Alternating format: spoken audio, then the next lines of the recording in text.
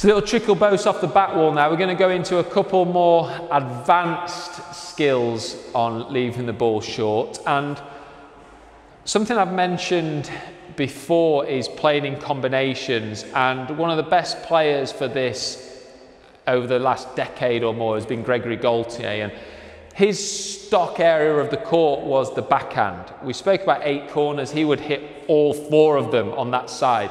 He'd have a great soft drop, he'd play a great stun, attacking drive, and then he'd lift down that side with a great straight lift if he was under pressure. Very difficult to get out of his rhythm on that side because you didn't know when you were on the tee, you didn't know, he just put that edge on you, you didn't know what height it was going to play, so it made it difficult to get in front and volley, and he's making that court so big for you at all times down that side.